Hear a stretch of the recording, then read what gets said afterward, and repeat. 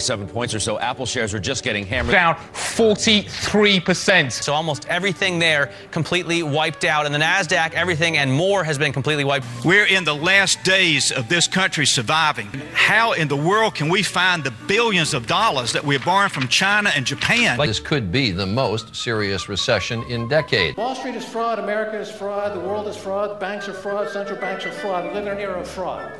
Terrorists, jihadis of banking. They're here to kill you and themselves. After September of 2008, nobody believed in the banking system, and this is where Bitcoin comes from. During October of 2008, an internet cryptographer published a short white paper describing how cryptocurrencies would work.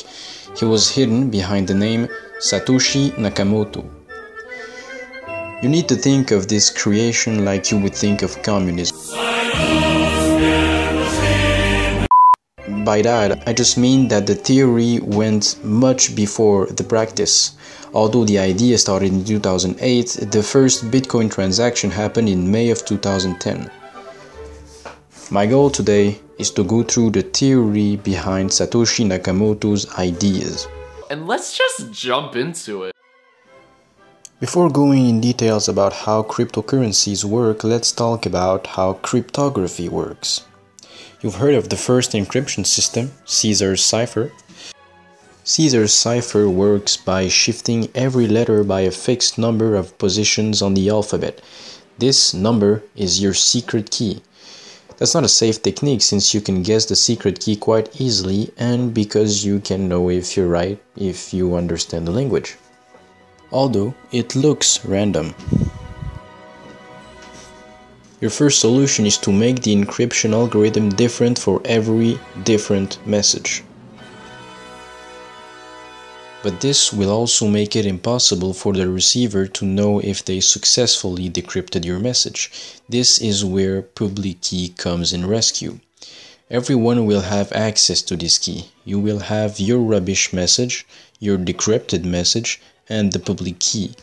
And using a certain function, you will be able to verify if you successfully decrypted the message. Now you might say, you can use that to decrypt the message by calling this function repeatedly. But that's never going to happen since we usually use 256 bits long, at least, messages. Which means that your chance of guessing correctly is 1 over 2 to the power of 256. 2 to the power of 256 is larger than the number of atoms in the galaxy. Public and secret keys will become useful for later. Right now, let's say you're exchanging money with your friends, but you're too lazy to always carry money with you. So, you and your friends set up a list of transactions. A gives money to B, C gives to B, B gives to A, etc. Using this list, you can always climb up all the transactions to determine how much money you currently have. Right now, B has $6. That list is made so that everyone has access to it.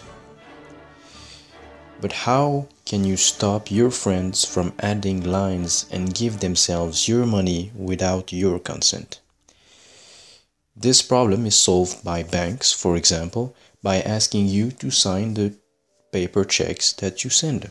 In the case of cryptocurrencies, you will also have to sign. In your computer, you will have a secret key that you can use to apply your digital signature, using the transaction and the secret key. That signature is different for every transaction. This means that no one can copy your signature for another transaction. That's like if you had a different signature for every check you signed. No one can copy it. But that would also mean that no one can be sure that the signature is correct. This is why everyone has your public key, so they can use it to verify the digital signature that came from you. Since your signature is at least 256 bits long, no one will just guess your signature. Also, no one can copy-paste the same transaction since every transaction is different and has a unique ID. So, In summary, you and your friends have a list of transactions where you guys write down what you send yourselves. You have a secret key that you use to apply your digital signature on every transaction. And you also have a public key generated from the secret key that you share to everyone to allow them to verify that you indeed agree with the transaction. Using this system, you and your friends can happily keep sending and receiving money. The first flaw that appears is that someone can just overspend. What if someone decides to write that he's giving you $100 while only having $80? Now, I will not go in details about encryption algorithms, but this problem is solved within the verify function that we use to make sure someone really did sign.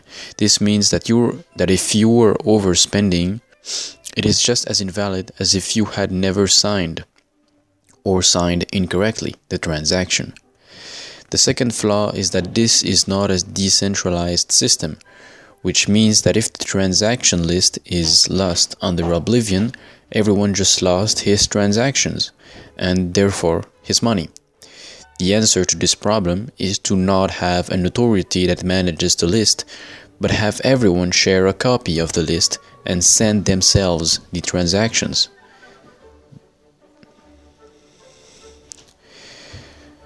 But then, how do you make sure you receive the right information? The answer to this question is called a blockchain.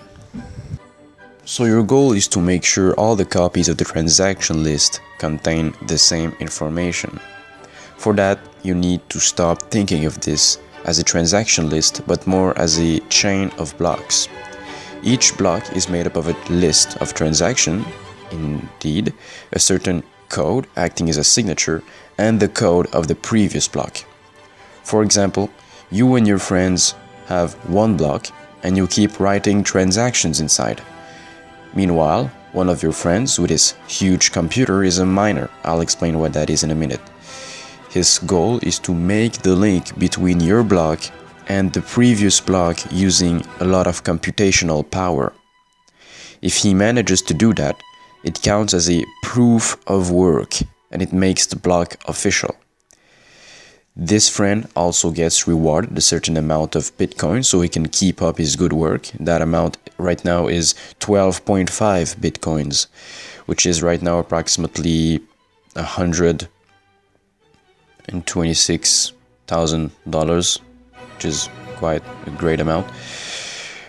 But let's say your group of friends receives a set of blocks coming from a random location. They would probably not know what to do with it. So the rule goes this way. The longest chain is the legitimate chain. So if you realize that there's a longer chain coming from elsewhere, that means that you have not been up to date in the network and missed some transactions. You need to give up your list and download the most reliable chain if you want your transactions to count. But you might worry that there could be someone spamming a ton of blocks and making a huge chain that would outshine everyone's. And you're right, it can happen. That person or group of people need to have more than 50% of the computational power, because it requires computational power if you want to make all those links. And that used to be possible back in 2009 or 2010, but right now it's more like competing with China and Japan. But how does the said miner make the link between one block to the other? But what is a miner? A miner is someone who invests enough time and money on computational power so that he can sign the latest transaction block.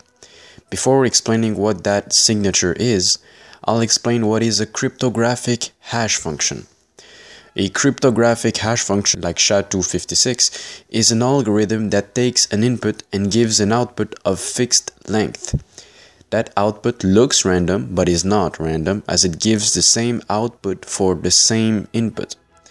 This algorithm is also unreversible. You cannot reverse engineer the function so that you can find an input from a given output. or at least no one has been able to reverse engineer it. So this miner with the earliest blockchain has to find a certain number so that when you apply SHA-256 in it with the info of the block, you get an output beginning with a certain amount of 0 bits. And since this function is unreversible, the miner can only find this by trial and error. And this is why it requires such a big amount of computational power. Finding that hash is extremely hard, but it makes the transactions in the block rock solid. Then the miner broadcasts his results and everyone downloads his block, including the other competing miners, and the cycle continues. In summary, you and your friends made a fully functioning self-sustainable economy that does not require material goods. It only requires you to stay connected, to receive the latest blockchains, write your transactions inside when necessary, and rely on a miner to make your transactions count. This means that you only need a computer to be financially active and independent. Banks become useless. I purposely forgot some other topics that are important, but I suggest you read on the subject by yourself. I believe this is one of the most interesting ideas that happened in the last 10 years, but I don't think it's capable of replacing our economy right now for many technical flaws. For example, if you send a transaction, that transaction will count only once a miner gets rewarded, which happens every 10 minutes. Since each block contains around 3,000 transactions, Bitcoin can manage up to 5 transactions per second. Meanwhile, Visa can manage up to 24,000 transactions per second. But that doesn't kill Bitcoin. There are still many other alternatives trying to solve these problems. Thanks for watching.